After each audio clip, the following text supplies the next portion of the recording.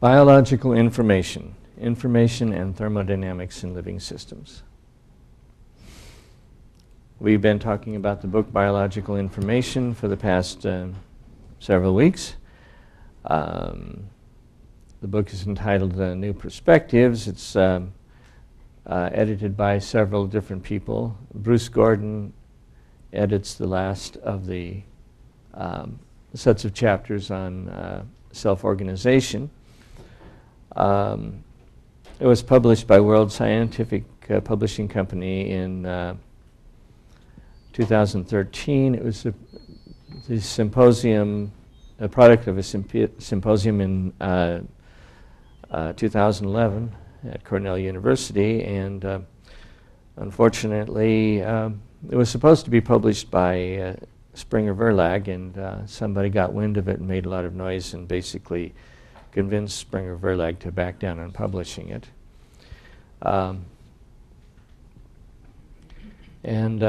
It can be found for free on the internet in chapters. You can download the PDFs. You can also buy it as a book. It's quite expensive, but in my opinion worth buying if you have the money, simply to support World Scientific Publishing because of their courageous stand, in my opinion. Book looks something like that, and some of you will notice that I have stolen the part of the front page as my background. At first, we'll have the book starts with a general introduction, information theory and biology, biological information and genetic theory, theoretical molecular biology, and biological information and self-organizational complexity theory. This week we're finishing up information theory and biology. We'll be going to biological information and genetic theory, chapter by Jonathan Wells, which is just packed with stuff and very rich, actually. And I think that will be very interesting for most of us. Certainly is interesting for me. Information theory and thermodynamics in living systems is a chapter we're looking at now, which is written by Andy McIntosh of the University of Leeds. And the abstract will give you a good introduction to where Dr. McIntosh is going. Other laws of information exchange, and how do the principles of thermodynamics connect with the communication of information. We consider first the concept of information and examine the various alternatives for its definition. The reductionist approach has been to regard information as arising out of matter and energy. In such an approach, coded information systems such as DNA are regarded as accidental in terms of the origin of life. And it is argued that these then led to the evolution of all life forms as a process of increasing complexity by natural selection operating on mutations of these first forms of life. However, scientists in the discipline of thermodynamics have long been aware that organizational systems are inherently systems with low local entropy, and have argued that the only way to have consistency with an evolutionary model of the universe and common descent of all life forms is to posit a flow of low entropy into the Earth's environment. And in this second approach, they suggest that islands of low entropy form organizational structures found in living systems. A third alternative proposes that information is in fact non-material, and that the coded information systems, such as but not restricted to the coding of DNA in all living systems, is not defined at all by the biochemistry or physics of the molecules used to store the data. Rather than matter and energy defining the information sitting on the polymers of life, this approach posits that the reverse is in fact the case. Information has its definition outside the matter and energy on which it sits, and furthermore constrains it to operate in a highly non-equilibrium thermodynamic environment. This proposal resolves the thermodynamic issues and invokes the correct paradigm for understanding the vital area of thermodynamic or organizational interactions, which, despite the effort from alternative paradigms, has not given a satisfactory explanation of the way information in systems operates. Starting from the paradigm of information being defined by non-material arrangement and coding, one can then postulate the idea of the laws of information exchange, which have some parallel with the laws of thermodynamics, which undergird such an approach. These issues are explored tentatively in this paper and lay the groundwork for further investigative study. Introduction. In 1981, Kenneth Miller of Brown University commented on the famous Stanley Miller-Harold-Urey experiments, made an assertion concerning the laws of thermodynamics and the origin of life, particularly as it pertains to the formation of the nucleotide adenine. Actually, that should be the base adenine. Nucleotide would have adenine attached to ribose, attached to phosphate. One of the nucleotides needed in living systems, which is definitely true once you get to the nucleotide, from hydrogen cyanide. The part of this quote in square brackets has been added to clarify the context of the remark. And this is the Miller quote. All this needs is energy in the system. Adenine is far more complex than hydrogen cyanide. It forms. Why? Because it's consistent with the second law of thermodynamics, which says you can have an increase in complexity if energy is available for the system. And you know what's remarkable? Adenine is the most important base in living things and is the first thing that forms, and it forms easily. Talk about selective quoting. Adenine looks like that, and yes, if you count the hydrogen here and the hydrogen here, you can actually break this up into 5 hydrogen cyanides, although one of them is not contiguous. There's an HCN here, there's an HCN here, there's an HCN here. There is one of these H's has to be brought down to make an HCN here, and the other HN and C have to be here. So there's a little bit of rearrangement. It's not just strictly polymerization, but it does work. Now, one thing that's kind of not remarked in that particular quote that's interesting that McIntosh doesn't bring out is that the major product of the Miller-Urey type experiments in most cases, in almost all cases actually, is hydrogen cyanide. That's probably not something you were taught in school. Probably because people instinctively know that hydrogen cyanide is not really good for most life, including humans. But be that as it may, the essence of the throwaway remark, the other thing that's not being told is that guanine and cytosine and uracil are much, much more difficult to form and much more difficult to get to react with ribose.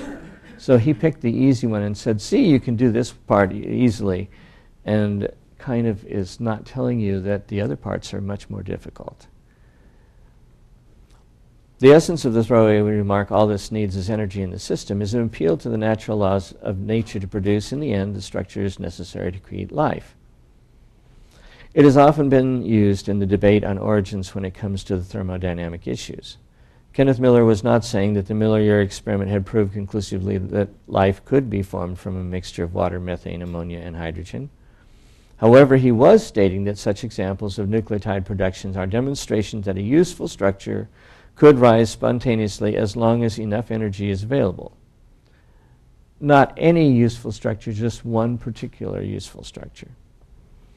The idea that all one needs is to just add energy is considered in this paper along with the issue of information. John Sanford of Cornell, commenting in some of his introductory writings for this conference on the progress made since the human genome was mapped in 2001, has stated, few anticipated the astounding discoveries of the last 10 years, which have revealed the biological information even in simple cells is much more complex than we could ever have could have even imagined. Indeed, we now realize that the simplest free-living organism reflects a virtual labyrinth of information. A single cell represents layer upon layer of information, each layer of information being encrypted within a great diversity of molecular types, each type of information being encoded via its own set of linguistic signals. Within a single living cell is an active communication network, something like the internet. And what we can see of this biological internet is expanding daily. This is forcing many scientists to re-examine our earlier understanding of biological information. Even while the amount of biological complexity requiring explanation has been expanding exponentially, the traditional explanations of biological information have been unraveling. So the explanatory power of evolution has been getting worse because we're realizing that it doesn't do as much as everybody thought it did, while at the same time the problem that it's trying to solve gets worse. That's not a recipe for a good explanation. The concept of information has in fact been a major issue since the discovery by Francis Crick and James Watson of the coding structure of DNA in 1953. Crick himself stated, "If the code does indeed have some logical foundation, then it is legitimate to consider all the evidence, both good and bad, in any attempt to deduce it." And this was stated in the context of the discovery that triplets of nucleotides running along the rungs of the double helix molecule of DNA carry information to code for a specific amino acid, which then makes up the proteins of the living organism. Crick was always of a reductionist mindset and had no sympathy with any approach which regarded the coding as essentially an expression of a non-material intelligence transcendent to the polymer itself.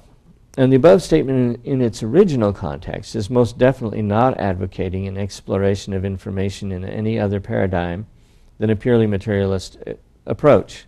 He's saying that so nobody accuses him of being, of quote mining. That is, he realizes this comes from an evolutionist who has evolutionary beliefs. However, it is significant because it shows that scientific investigation can be trapped only by only considering one pathway. And then McIntosh asked the question, what if the search for logical foundation advocated by Crick actually leads one to the edge of the material region of scientific inquiry? And I might add, and maybe suggest pushing oneself beyond the edge. Stephen Jay Gould wrote of non-overlapping magisteria, often referred to with the acronym NOMA, in order to resolve the issues of how to approach both science describing the physical realm and the metaphysical and philosophical concepts describing realities which are essentially non-material. This is diagrammatically shown in Figure 2, which we'll show in just a minute. However, such an approach to reality means that the investigations of the area of information and software, mind, and consciousness, this view incorrectly locks the investigator into a materialistic approach which at the outset denies per se the most persuasive explanation for the intricate systems which have come to be understood in recent years. In his idea, the natural sciences are part of the physical world. It's interesting to ask the question, do the natural sciences cover the entire physical world? And some people would argue that they do, and some people would argue there's things beyond. But then there's a non-material reality which simply is completely disconnected. The antithesis to Gould's approach is illustrated in Figure 3. It is argued that there is a legitimate realm where information, mind, and consciousness lie. This area is undoubtedly interacting with the physical realm, but is not entirely controlled by it. Though this clearly can have metaphysical implications, we are not here talking about religious matters, but simply to the area where thoughts, logic, and mind exist, and where the importance of arrangement rather than matter itself is dominant, as for instance in the sequencing of the nucleotides in DNA. And that's the picture that he's given. Now, I'm kind of interested in this because there are two questions that I would ask about this way of picturing things. I think there is overlap, but first of all, if you have material reality and non-material reality, doesn't that cover the entire whole of reality? I'm not sure what this region out here is supposed to contain. And secondly, it is arguable that non-material reality actually encompasses the physical world as well, that material reality is simply a subset of all reality. The paradigm adopted here is the assumption that information is essentially defined as non-material, but profoundly influences the material in which it is found, in a similar way that software is essentially coded non-material instructions, but nevertheless controls the hardware of a computer. It should be emphasized that this is not a license for any lazy thinking, whereby anything which cannot be understood is put metaphorically into a box labeled non-material and not to be further investigated. This is no God of the gaps thesis. Indeed, once adopted, this approach opens out a whole raft of new research routes which properly explain the control of living systems. A far more profound methodology is in view. What is being advocated here is an entirely different paradigm whereby the non-material message is accepted as being of an origin outside the area of physical investigation, but that its effect can readily be seen in the organization of the molecular machinery in living organisms. Now, the yellow ellipses are mine. I am not reading you the entire paper, partly because I want to have time at the end to discuss it. So you will see ellipses here and there where I'm skipping over stuff, like the entire next paragraph. Furthermore, recent research has confirmed that non-coding parts of DNA previously thought to be junk DNA are in fact not to be regarded as such. More research is coming to light that the very folding of proteins carries with it a separate form of information transfer. This intertwining of information and matter lies at the heart of what is life itself and fundamentally changes our view of how to understand living systems. Biological information storage and retrieval, thermodynamic issues. There are major thermodynamic hurdles in arguing that the emergence of DNA could come about by a random gathering together of the sugar phosphates and nucleotides. These are discussed in greater detail elsewhere, and I'm omitting the figure for a bit. In essence, evolutionary arguments for the origin of information, for example, Dawkins, amount to appealing to random mutations as a means of increasing the range of possible phenotypic outcomes. The further appeal is often made to the concept of Shannon information, and I might add, in insisting that Shannon information is the only meaning for information, which idea comes from the basis that increased uncertainty can lead to a richer number of possibilities in a signal.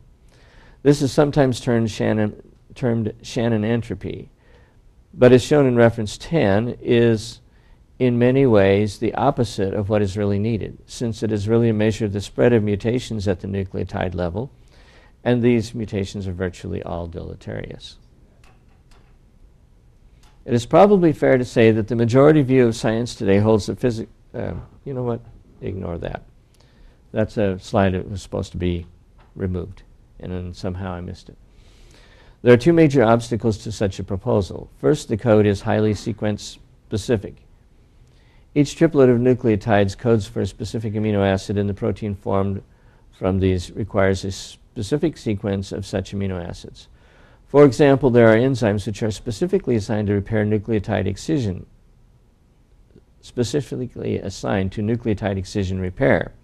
They recognize wrongly paired bases in the DNA nucleotides, A, T, C, and G, connecting the two deoxyribose sugar phosphate strands. This is summarized in figure 5b, where the excision and repair of a damaged nucleotide base is shown. Mutations generally do not increase information content. Rather, the reverse is true. The second obstacle is a more fundamental issue.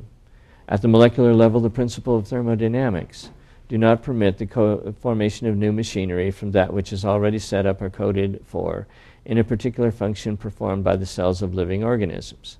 There is, in fact, an uphill gradient in the formation of any of the molecular bonds in the nucleotides in most of the proteins, since they want to pull apart. Consequently, there is no natural chemical pathway to form these. Rather, there is a move away from their formation to equilibrium. In the following sections, we examine the thermodynamic principles governing living systems. Thermodynamics in isolated systems. One form of the statement of the second law of thermodynamics is the amount of energy available for useful work in a given isolated system is decreasing. The entropy, that is, the dissipated energy per degree Kelvin, which can no longer be used to do work, is always increasing. Thus, according to the second law, heat always flows from hot to cold. In the process, it can be made to do work, but always some energy will be lost to the environment, and that energy cannot be retrieved. Water flows downhill and loses potential energy, which is changed into kinetic energy. This can again be made to do work, as in a hydroelectric power plant. However, some energy will be lost, such that if one was to use all the energy generated to pump the same water back up to its source, it would not reach the same level. The difference of original potential energy to that corresponding to the new level divided by the temperature, which in that case is virtually constant, is the entropy of the system. Such a measure will always give an entropy gain. Non-isolated systems, in that the second law of inevitable entropy increases applies to an isolated system. Some have maintained that with a closed, that is, boundaries open to heat transfer, or open system, which is boundaries open to heat and mass transfer, one could have entropy decreasing in one area while the overall entropy of the two systems together is increasing.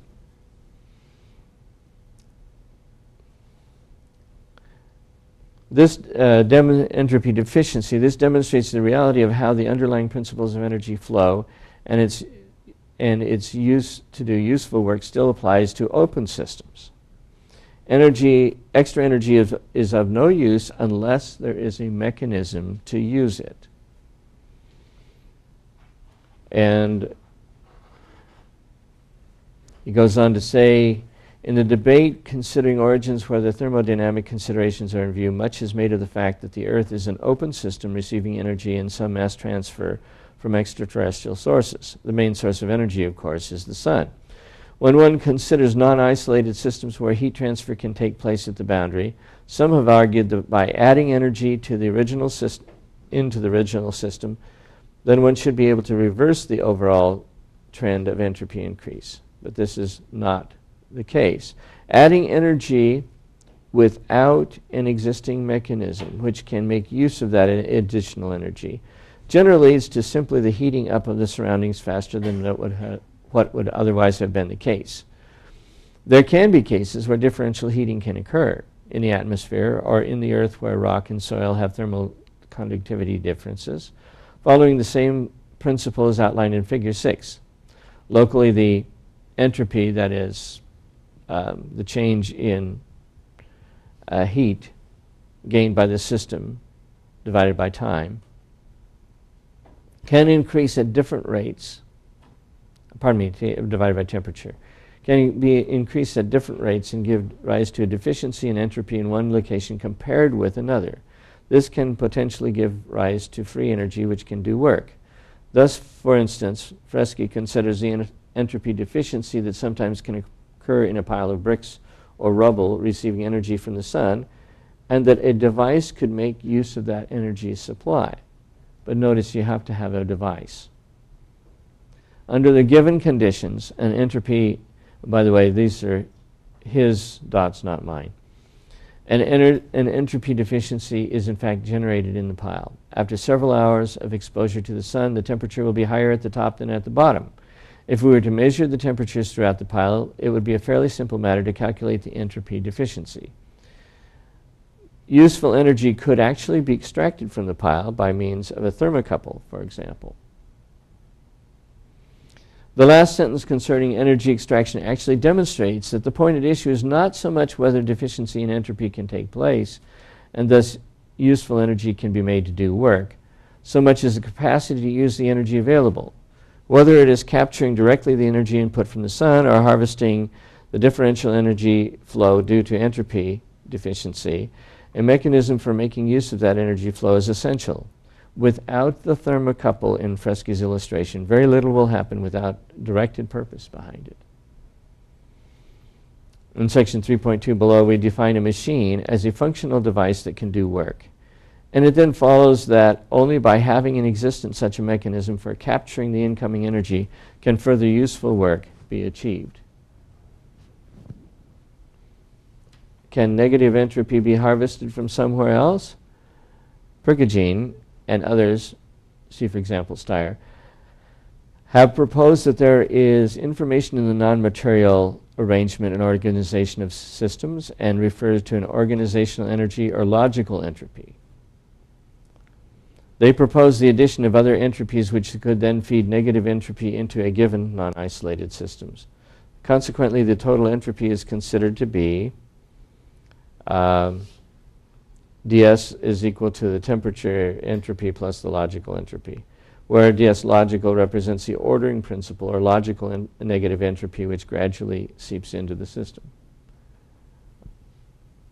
Thus, even though ds overall is increasing with the thermal energy dst positive, the presence of ds logical coming in at the boundary ensures locally the low entropy needed to spark evolutionary development. Now notice, where does that ds logical come from? Steyer speaks of a net entropy influx at the Earth which would then be the source of evolution of earlier prokaryotes or to eukaryotic individuals. Thus, complexity and the ordering principle is predicated on the notion that information can gradually increase from a random state. Again, this is flawed for two reasons.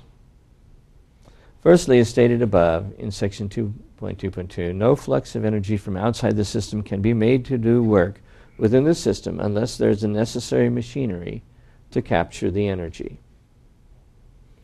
Secondly, the information itself, that is the message and meaning behind the communication, is not defined in purely thermodynamic terms or even in any ordered code such as DNA when considering biological systems.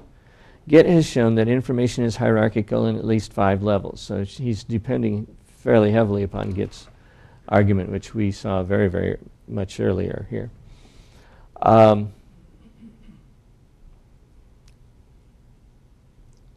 There are 5 levels. 2 important levels are code, or language, and message, which uses the code communication system. Neither of these can actually be thought of as arising simply from a flux of entropy locally.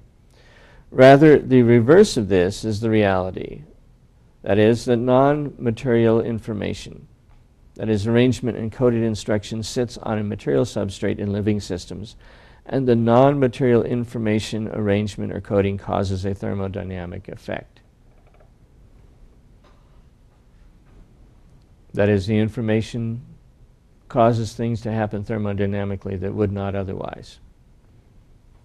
Free energy in machines. In order to propose an alternative understanding of the information in living systems, one of the key parts of the argument concerns the availability of energy to do work, coupled with a mechanism for harnessing of that energy. Free energy. The Gibbs free energy is defined, and those of you who took chemistry will remember this from way back when, is defined as the net energy available to do work. It effectively takes away the unusable lost energy associated with entropy from the enthalpy, which can be considered as regarded as the total thermodynamic energy available.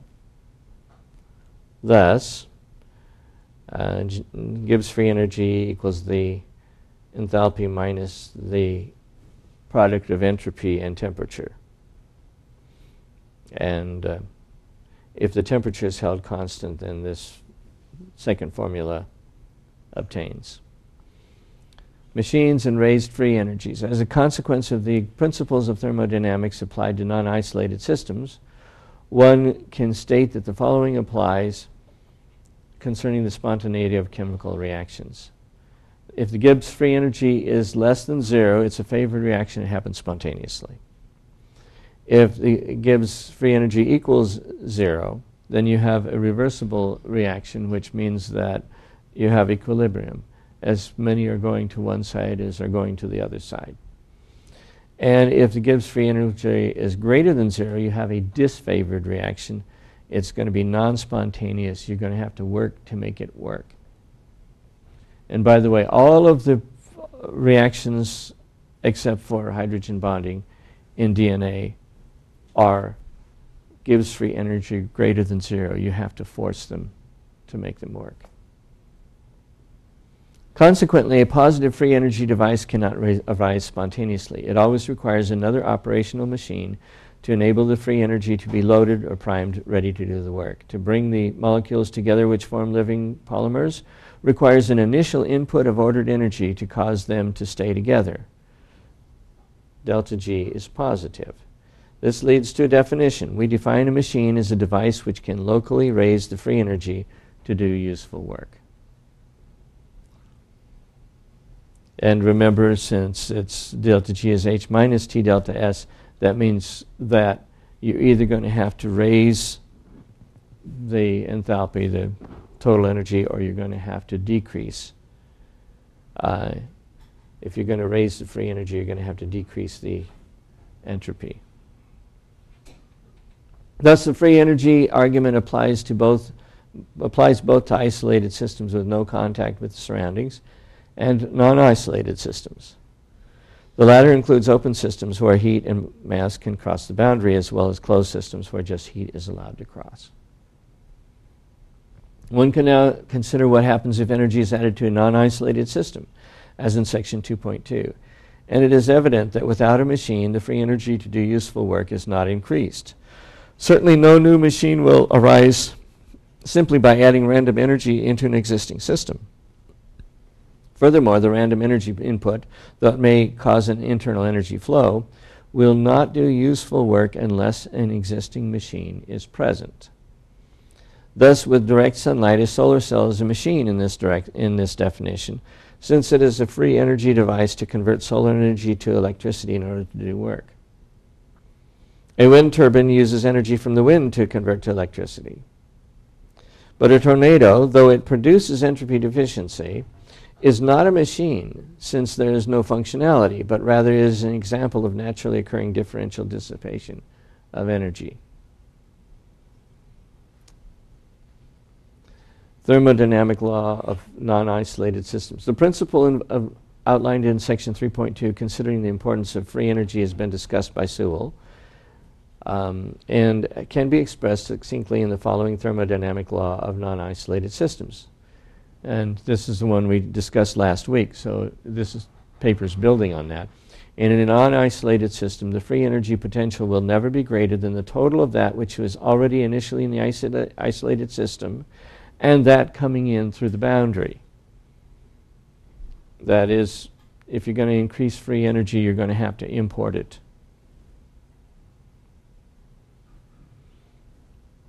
Crystal formation. Coming back to the biochemistry of DNA and the formation of amino acids, proteins, and all the ingredients of living cells, to suggest that reactions on their own can be moved against the free energy principle is not true, since that situation could not be sustained. The DNA molecule, along with all the nucleotides and other biopolymers, could not change radically such that a low entropy situation would emerge. Certainly the situation cannot emerge whereby a sustained and specific sequence of thousands of raised free energy states of different molecular bonds is held without a final subsiding to a new equilibrium where the free energies are dissipated. So some have argued that surely crystal formation is a counterexample where low entropy is achieved and an ordering principle is obtained. Consider again equation 2b. If delta H is negative, but delta S is also negative, then one can get cases where the net change in Gibbs free energy is 0.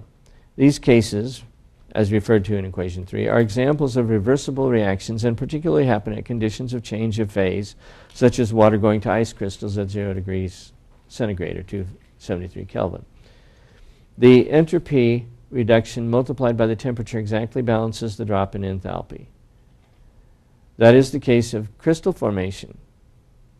And it would be true for salt crystals precipitating out of water and all other kinds of crystal formation. the entropy reduction multiplied by the temperature exactly balances the drop in enthalpy. One can liken the delta S in this equation to being the logical geometric influence on the thermodynamics, such that the order inherent in the molecules themselves, given a low enough temperature, will cause the crystals of a particular shape to form. Now I want to point out one thing. DNA is different from crystals in a very important way. And that is the crystals are periodic, the DNA is aperiodic. The bases make sense in terms of information, they do not make sense in terms of crystal structure. And that the second thing is that the DNA bases do not interact with each other in a significant way, so that if you have one T, the next one should be an A, and the next one should be a C, and the next one should be a G, or something like that. In fact, the ability for a DNA to carry information is specifically dependent on the fact that you can put any base you want to, and the thermodynamics do not dictate which base goes where. Whereas in the sodium crystal, sodium chloride crystal, or the water crystal for that matter, the thermodynamics do, combined with the molecules themselves, or the atoms themselves, or the ions themselves, do dictate which one comes next. Next to chlorine, you will always find sodium. Next to sodium, you'll always find chlorine, and not another chlorine for the chlorine, for example. When such a compound is cooled to produce crystals, it is worth noting, however, that it is not the cooling itself which causes the crystals to occur, but the response to the molecular bonding, which is very precise within the material and has a definite function of the state variables. Often this is regarded as demonstrating a new ordering principle emerging, and thus an arrangement for moving to functional form within a system, when in fact the ordering principle is latently already there in the structure of the chemical elements to begin with, which is not the case with, for example, DNA.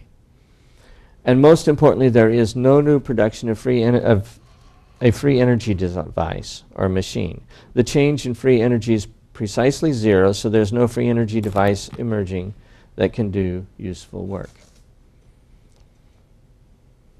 That is in contrast to DNA, which is being made by little tiny machines. Biopolymer formation. Now consider briefly the HCN going to C5H5N5 example that Kenneth Miller discussed and we started with in the introduction. Given the right temperature and pressure in a container, hydrogen cyanide and energy form an electric spark will produce adenine.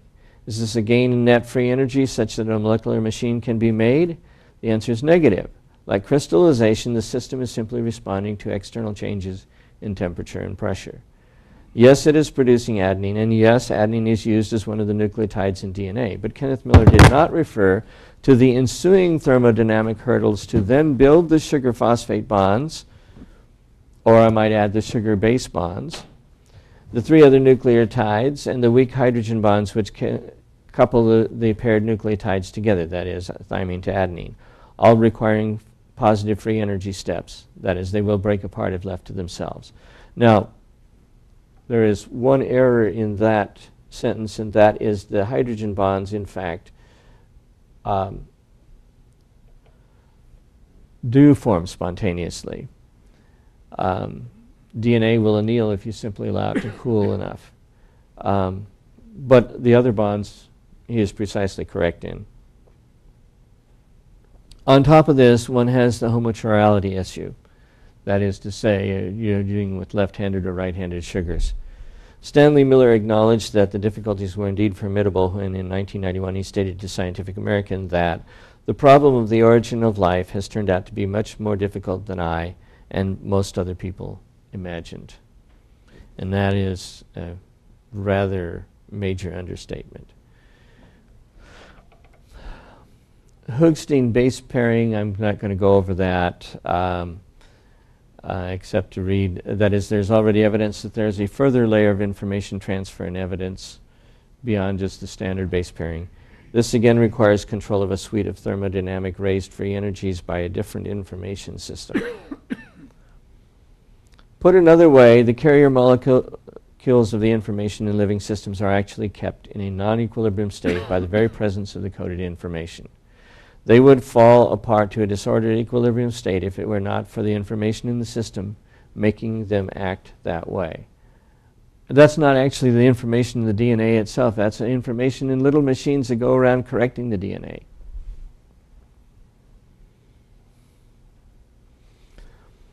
Only with the presence of a free energy device, a machine already existing, will an energy flux outside the system do useful work and enable a local lowering of the entropy of the system. This is illustrated for photosynthesis in Figure 9, where it is evident that the machinery of the production of chlorophyll in the leaf acts as an important system for taking carbon dioxide and forming sugars and oxygen. The energy flux on its own would do nothing unless there was a machine already present, a free energy device to enable the system to do work using the sunlight. And you can see this very easily in certain areas of the country where it's well watered enough, plants grow, and they take in light and they produce oxygen out of carbon dioxide, and as a side effect, which is one they like very much, they produce sugars, and from there on more plant. Interestingly enough, if you're out in the desert, particularly certain areas of the desert where there aren't significant living organisms, the sunlight falls and it doesn't do anything to produce sugars or oxygen out of carbon dioxide.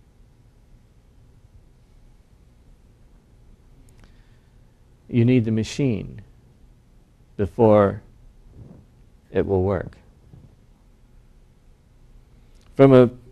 For a pure materialist, there may be a natural reticence to adopting such an approach because of their presuppositions. But the evidence of the thermodynamics of living systems supports the view that it is information in living systems that controls the thermodynamics and not the other way around. That's what the machines are for.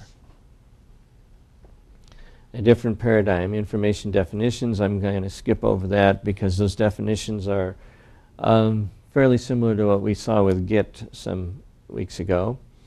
A different paradigm in principles of information and thermodynamics, and again I'm going to skip over that part. Principles of information exchange. We postulate the following principles of information exchange.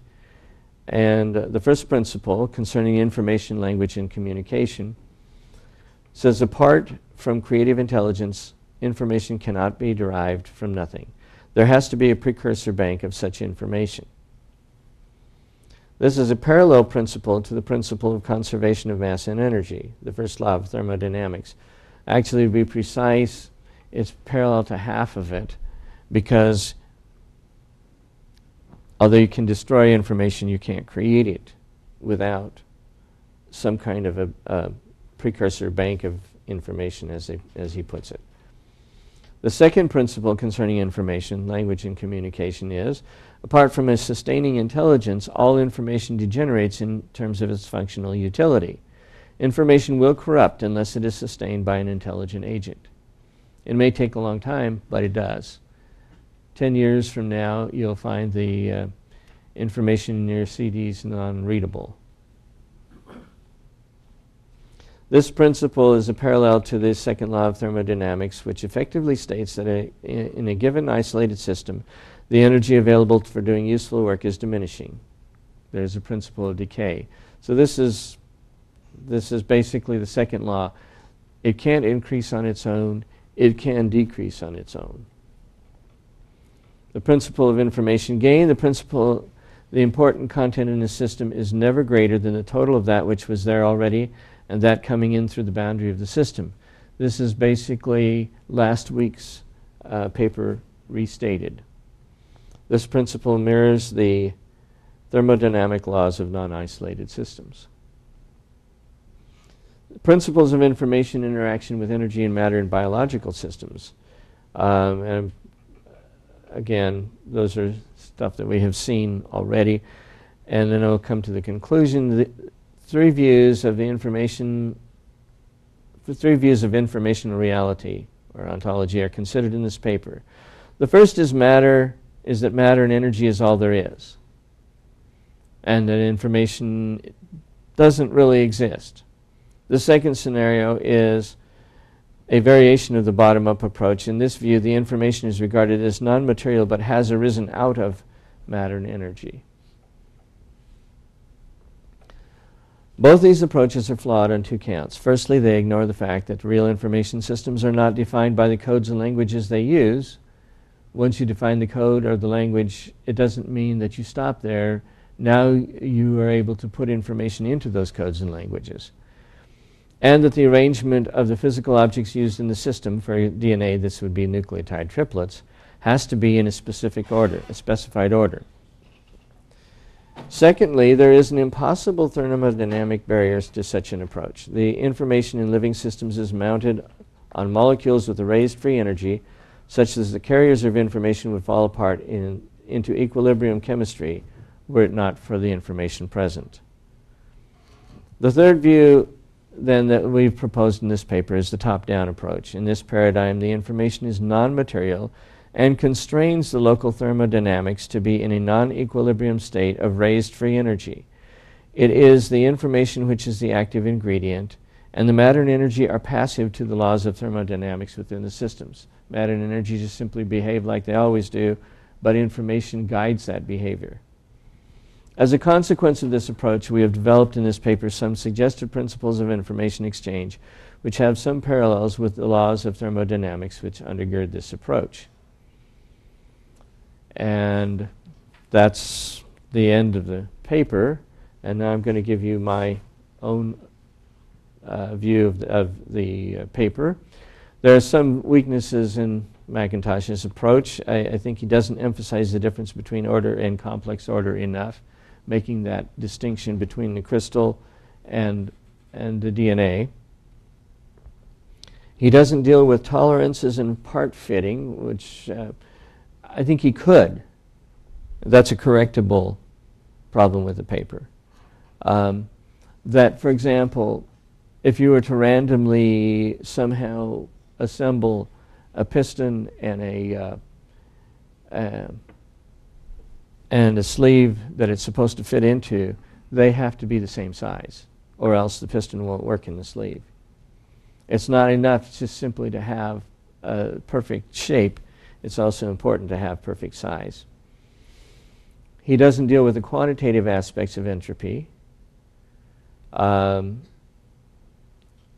That is, it makes a big difference whether you're trying to account for a small variation or a large variation. And I think that, however, one can take his approach and expand it, and I think that his concept of the requirement for a machine to actually use energy is particularly insightful. If it were not for plants, the desert would be the desert would not produce sugars out of carbon dioxide and water. McIntosh makes a reasonable case that the entropy does not decrease in an open system without machinery to cause this decrease. Now, don't expect McIntosh's argument to be conceded by those on the other side. If conceded, it is fatal to the standard Darwinian position, and more importantly to atheism. And this point is rather obvious. It doesn't take a lot of brains to figure that out. In fact, expect Darwinists to use evolution as a counterexample to McIntosh's thesis. We know McIntosh can't be right because evolution happened, which of course is reasoning in a circle.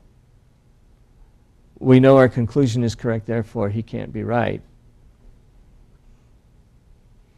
Part of the question, as I said last week, is whether an argument is evidence, strong evidence, or reasonable proof. Nothing except mathematics is absolute proof, and not even perhaps then. Legally, it is, as they would say, the preponderance of evidence, clear and convincing evidence, and proof beyond reasonable doubt. This argument from the second law should be clear and convincing evidence, in my opinion. But the problem is there's no way the other side will give up their religion based on such evidence. So in a way, it's kind of it's a pointless exercise unless one is willing to accept that it really should make a difference. But that's my opinion. Now it's your turn.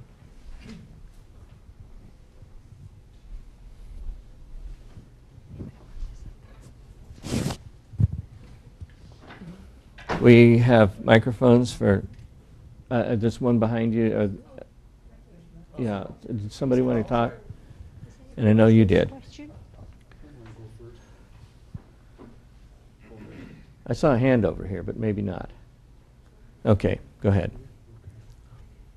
Having listened to what you've been saying the last 3 weeks and some reading I've been doing, I come to the conclusion that the naturalists, the advocates of the naturalist camp, while they may be doing good science, even if you concede that, and I'm not qualified to say if they're doing good science or not, they're doing pretty lousy philosophy. And we can get an idea of this by looking at the debate from the perspective of the problem of underdetermination. So any scientist or anyone involved in research of any kind must be open to the possibility that the hypothesis, is this working, or account is underdetermined by the facts or data to be explained. That is to say, there may be another hypothesis or even several that account as well for the data being studied. Now, as I understand it, these authors and you, people like you, are open to that. I mean, that's fine. All you're saying is let us look for signs of intelligent design in nature and then see what works best to explain those signs, and don't rule that out. But the naturalist will have none of this. Searle, who's a naturalist who wrote this book here called The Construction of Social Reality, who tries to say that his naturalist hypothesis accounts even for what he calls institutional facts, like property, money, all the various institutions,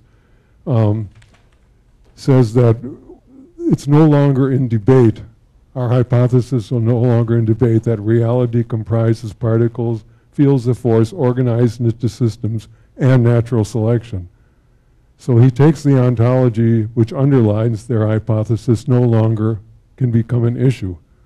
So the only project he has is to show how, given that to be the truth, we can explain everything else, the superstructure, if you were. Now, this doesn't make the problem of underdetermination go away. I mean, it's still there, but I see them dismissing everything else by appealing to the idea of a redundancy of the alternative. He says, okay, maybe that's true. However, since the ungrounding ontology of our hypothesis is non-negotiable, all we need to show is that it accounts for the data. And if it does, then all other hypotheses which are not grounded in our non-negotiable ontology are redundant. Now, that approach to me signals dogmatism of the worst kind at best, and probably disingenuousness. Well, I have to agree with you. When people start saying that this position is non-negotiable, it doesn't seem that there's much point in negotiating. And what it does suggest is that you're going to rule out of bounds anything that doesn't comport with this non-negotiable position.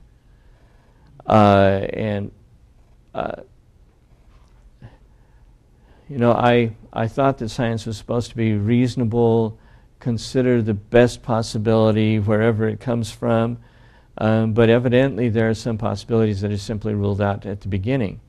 And actually, I think if we can establish that that's what's going on, then it becomes a little more, the choice becomes a little more clear. And I think that getting clarity in this is probably as important as getting agreement.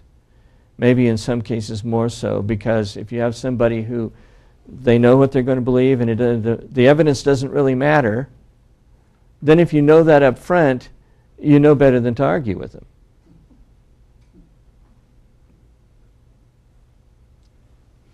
We have a comment back.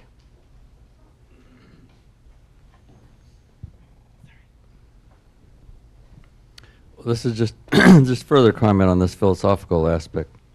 This week I read a small book which is a written report of a debate between Alvin Plantinga and Daniel Dennett. And I thought Dennett's responses were very helpful to the Christian cause, in the sense that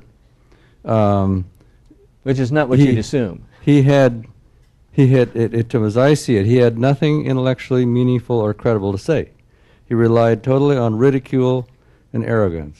You know, he's answering from the position of power, from the view that is so dominant. No, he didn't really respond to Plantinga's comments. It is of interest that my understanding is that in philosophy, Christianity has made some rather remarkable inroads. It still hasn't done that in evolutionary biology, but in philosophy now you'll find a substantial minority, perhaps a majority in some areas of people who are theists and Christians in particular. And I think that the reason why is because the philosophical underpinnings just aren't very good. Yeah, and Dennett just disregarded all of that, as his response is that Christianity is like Supermanism. I mean, it's just nothing. So you know, why even talk about it? Well, you see, what he's doing is he's ruling it out of bounds to begin with. And once you realize that, then you realize that if he claims there's lots of evidence, well, maybe there is, maybe there isn't, but he's got to show it to you before you're willing to buy it, because he has some bias in that direction. It's a little bit like, you know, if you're asking somebody whether they are, you know, a Ford or a Chevy is better. Well,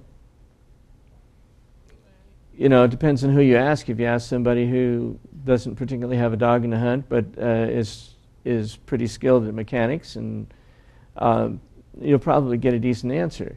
If you ask a Ford salesman, well,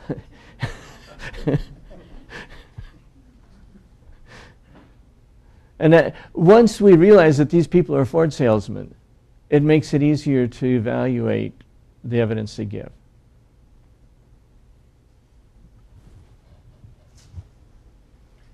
You mentioned... Is dead? Tap it. Hello? It's working. It's It's totally close. Okay. You mentioned that the integrity of information is preserved thanks to intelligence. Otherwise, it tends to degrade with time. Right. I performed an experiment some years ago. I took a very clear copy, a one-page copy of a document, and made a copy. Then took the copy and made a copy of the copy. I went up to about 30 copies, and it was hard to read. So my question... And if you did it 100 times, it might be impossible to read. Yeah. So my question is, with all the copying that goes in DNA, in the function of human beings, how can we explain the fact that human beings are still resemble, in a way, the first human being? I mean, if the human life has been in existence for millions of years, then the problem is so incredible that any intelligent human being has to accept that has been some, how do you say, intervention, intelligent intervention to preserve human beings for so long. Well, there's a difference between DNA copying and human copying. There's two differences that are important. Number one is that because of its nature, DNA is entirely digital, whereas if you're doing a copier, technically it's digital, but there's so many digits to it that it becomes almost analog, to where you can have the letters slowly fade and still be the same letter. If you have DNA, you either have adenine or you don't, and there's no there's no half adenine or 3/4 adenine or 1/10 adenine. So you can't fade the adenine out of the way. That's number one. So the copies tend to be better in that way. They don't fade with time. The second one is that when you have a mutation, the body has all kinds of ways to correct that mutation. And without the intervention of any outside source? well, without the intervention of a definitively shown to be outside source. What I mean by that is that there are actual proteins that are coded for in the DNA that go through and look for thymine dimers, look for mismatches between thymine and adenine, or between, say, cytosine and guanine. Wouldn't that agree with the deistic philosophy that God created the first human being or whatever and let it run its course? It's compatible with that philosophy. It's, as our gentleman here was noting, underdetermined. You know, you could say that God intervenes periodically and you know, creates these things in the DNA. On the other hand, I suppose if we were to go back far enough and we got some DNA from, let's say, the Iceman or something like that, and found this particular mechanism in the Iceman from supposedly 5000 BC or whatever the date's supposed to be, that you could say, well, it's probably always been there. My inclination is to say that it's something that was put into Adam and Eve at the beginning and that has just simply been preserved to this day in most people. And probably you'll find that there will be some people that don't have it, and those people won't live as long. It may not even reach adulthood, in which case, of course, they won't pass on their genes to anybody else. But those kinds of mechanisms are there. They're there specifically to correct things. So it's as if your copier had a little thing that went through and says, that A isn't good enough. We need to refresh it a little bit. So that's the reason why DNA works better than your copying machine. Now, does it work perfectly? No. And one can show that approximately 120 places in every person's DNA, they don't reflect their parents. And the vast majority, if not all of those, are wrong, are worse than the parents. So we are degenerating. And that raises the question, could we have been around for millions of years? And I think the answer is, without divine intervention, no. We have a couple of comments here, and then Ariel Roth. As I understand deism, it's different from this, though. Isn't deism the idea, well, God started the universe and let it evolve? Where in this case, he just made a machine that's reliable, that works. Right. But, yeah, this is not deism. Even if you try to add long ages to it, it's intervention periodically to make it better. So it's compatible with this approach, even though it's not the one that either I or you favor. It's easier to start with creationism and God simply put in this perfect machine and then made provision for minor corrections, perhaps at the tree of life, periodically.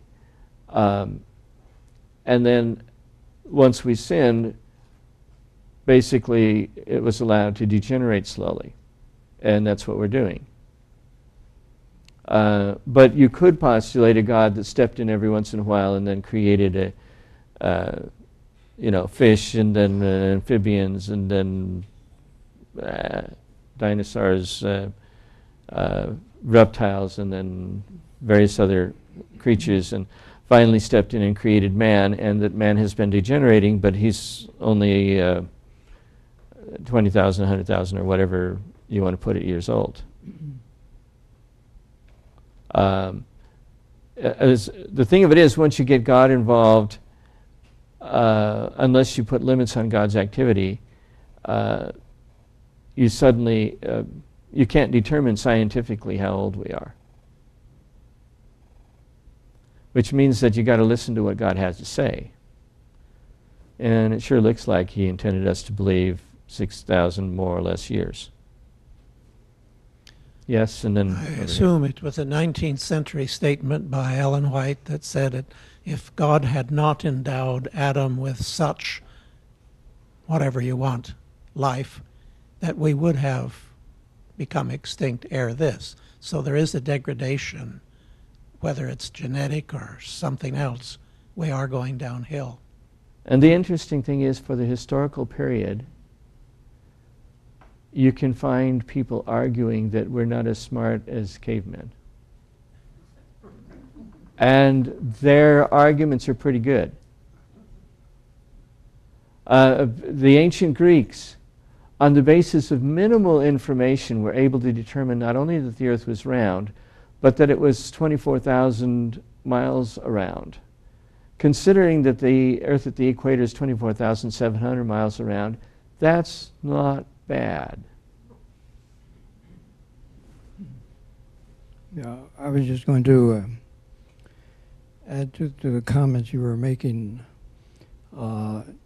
Seems to me, I read a while back, in E. coli there's about 18 proteins involved in the editing, correcting system of DNA.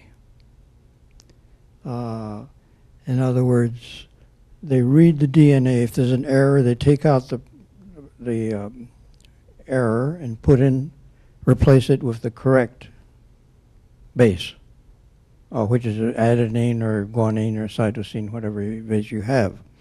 So there seems to be a very definite mechanism that does it. You raised the question of divine intervention there and that. I don't know. The mechanism seems to be there and well designed to do that. The issue, of course, arises how in the world, since mutations are so common, how in the world did organisms ever survive without the editing, proofreading, editing system I'm talking about? You cannot have life, because errors are so common in DNA copying, you cannot have life without this editing, correcting system. So which came first, the chicken or the egg?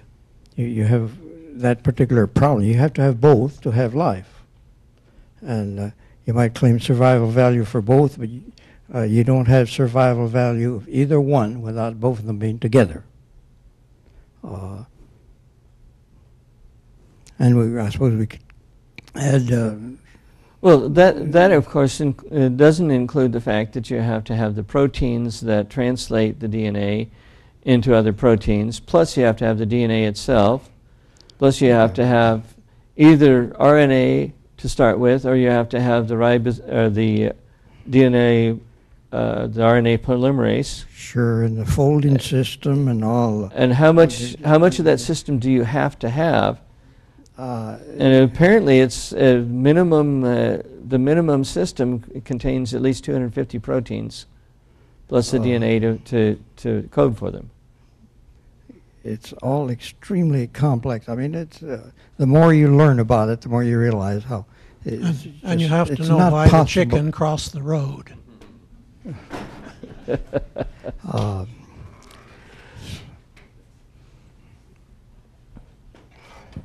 I suppose we could just mention Sanford comes up in this picture of degeneration that you mentioned. That's his whole thesis of his book, is that, hey, we're degenerating. Very fortunately, there's enough redundancy in our systems that we don't disappear in spite of all those mutations. But how do you evolve redundancy? This is a serious problem because you've already got a system that works there. Why are you going to evolve another one? You know, I'll point out one other thing, and then maybe we can close this for today, but I'll come back next week for Dr. Wells. A fascinating article. But there was a point where people thought that life kind of came out like crystals. The theory was called biochemical predestination, and there was a book by two people, one of whom was Dean Kenyon. I don't remember who the other one is. There's another author to it. Interestingly, Dean Kenyon came to the conclusion that, in fact, that model didn't work well. And when he came to that conclusion, he became an intelligent design advocate and, in fact, became a creationist. And John Sanford, who had the same, noticing that genetic entropy meant that we were going downhill instead of uphill, became a short-age creationist. Because once you recognize that the degeneration is so fast that over 100,000 years, any particular species should go extinct, and the bigger species should go extinct faster than the little ones, because the little ones can actually produce perfect copies of themselves, like, you know, bacteria, whereas the big ones can't. Like I said, each one of us is different from our predecessors by somewhere between 60 and 180 basis, depending on whose study you're using, and it probably depends on the person and, you know, what the mother ate during pregnancy and all that stuff. But it's a significant number of degenerative changes. And he realized that the only way that you could make that work with long ages is for God to continually be supplying it over the course of 10 million years or 100 million years for a particular organism that seems to have lineage. And if you're going to get God that involved, why not just have God involved at the beginning and allow us to coast after that, which makes more intuitive sense. So he became a short-age creationist. And I think that this is really an important point. It's not, you don't have to be an idiot.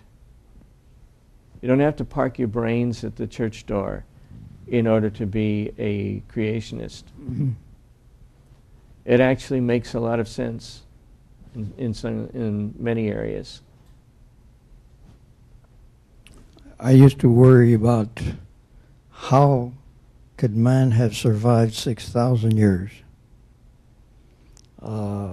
I found out since then, that some call them neutral mutations, others call it redundancy, and so on. We have such a built-in protective system, we've been able to survive this long. But Sanford himself, he wonders if we're going to live another century or more. The system, it's going to break down to where redundancy is not going to help anymore.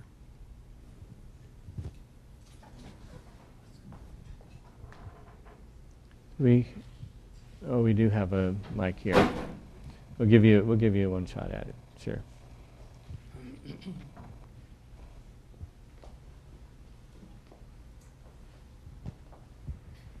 Go ahead. I just have a question about kind of the beginning of the argument that the first gentleman near the beginning when you read it was talking about, where you make the hydrogen cyanide into the adenine. And so he kind of stopped that argument there and said, okay, well, that kind of proves that second law isn't a problem. But then you had mentioned about the other proteins, the guanine and et cetera. Yeah, the other bases, What percentage, like if you just did the base experiment and put the hydrogen cyanide in the jar and sparked it, and how much of the time do you get the adenine out? And then what would be the same basis for the other pairs? So where does if you want that the argument answer, break? If you want the answer to that, it's very simple. You get 100% adenine, that's it. You don't get any of the other stuff. There is one experiment that claimed to get it. It's based on two-dimensional chromatography. I'm not sure how valid that is. Certainly, they got a spot that was in the right place. Nobody else that I know of has reported it, and it looks like we're not getting guanine at all, and it doesn't look like we're getting cytosine or uracil at all either. So from the looks of it, adenine's the only thing that's made. So they would So all, it's, you know, they would all start from the same ingredients in the jar, basically. yeah. Well, the problem is that you don't get the other stuff. Hydrogen cyanide is made easily, and adenine is made out of hydrogen cyanide, but the other ones aren't made out of hydrogen cyanide. They have oxygen and various other stuff on them. And so you can't, they aren't made as easily. For practical purposes, they're not made at all. Which raises some very interesting questions about why we got our 4-base system if 3 of the bases aren't around. Now, there's recently something that suggested if you started ribose and you added some things, you could get maybe cyanide. Well, pardon me, maybe cytosine, but you have to do that with what basically amounts to chemical synthesis. And I don't think anybody disputes the idea that if a chemist wants to get in there and put just the right amounts of stuff in it, that one can synthesize slowly. I mean, could be the body does that after all automatically with enzymes. The question is, can you do it without a chemist involved? Because the chemist is intelligent design. And the answer appears to be no. Which means that you don't even get started. You know, it's a little bit like asking, well, how do you hit a home run if you can't get to first base?